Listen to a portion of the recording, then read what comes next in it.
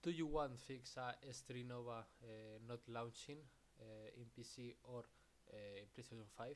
Okay, we are going to solve this problem, okay, step by step. Okay, we are going to the PlayStation 5, okay, and in the PlayStation 5 we are going to the network, okay, and you check your network. If not work the network, okay, you check.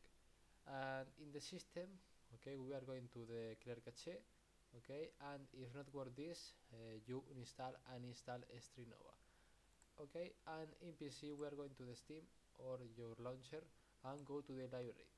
Here in the library we are going to this section, okay, and we are going to the Strinova. Here go to this icon and go to the properties. Here in the properties we are going to the installed files and you click to the verify integrity of game files, okay. You wait, and if not work this, we are going to the launch options, okay, and you put this -dx12, okay, and you solve the problem. Bye bye.